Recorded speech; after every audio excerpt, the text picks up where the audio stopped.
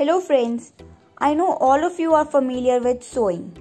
Sowing or seeding is an art of placing seeds in the soil to have good germination in the field.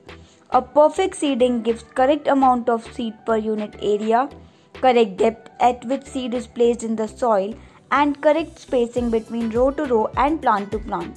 So today, in this video, we are going to discuss various methods of sowing. There are different methods of sowing, such as broadcasting, dibbling, drilling, seed dropping behind the plough, transplanting, hill dropping, and check row planting. So we are going to discuss them one by one.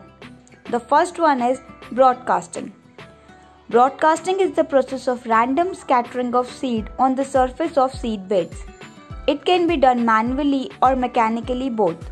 When broadcasting is done manually, uniformity of seed depends upon skill of the man.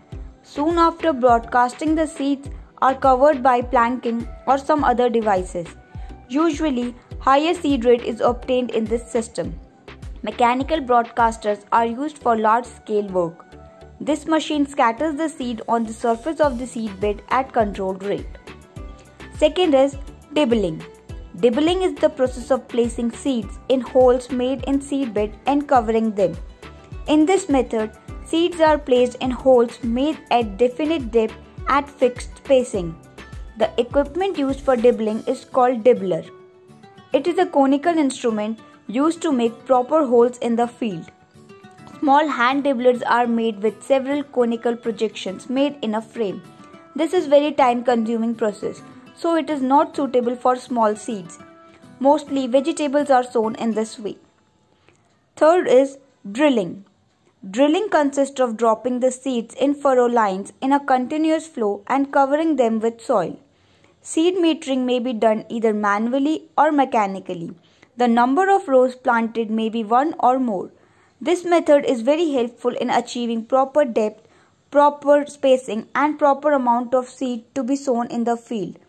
Drilling can be done by sowing behind the plough, second bullock-drawn seed drills, and third tractor-drawn seed drills. The next is seed drop behind the plough. It is very common method used in villages. It is used for seed like maize, gram, peas, wheat, and barley. A man drops seeds in the furrow behind the plough. Sowing behind the plough can be done by a device known as malobansa. It consists of a bamboo tube provided with a funnel-shaped mouth.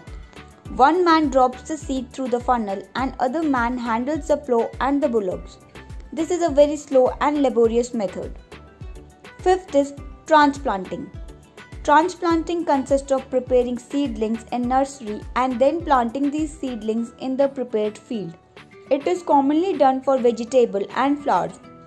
It is very time-consuming operation. Equipment for placing plants in the soil is called transplanter. The sixth is hill dropping. In this method, seeds are dropped at fixed spacing and not in a continuous stream. Thus, the spacing between plant to plant in a row is constant. In case of drills, the seeds are dropped in continuous streams and the spacing between plant to plant in a row is not constant. The seventh one is check row planting. It is a method of planting in which row to row and plant to plant distance is uniform. In this method, seeds are planted precisely along straight parallel furrows. The rows are always in two perpendicular directions. A machine used for check row planting is called check row planter. So these were the sowing methods. I hope you liked the video, and for more video like this, like and subscribe everybody. Thank you.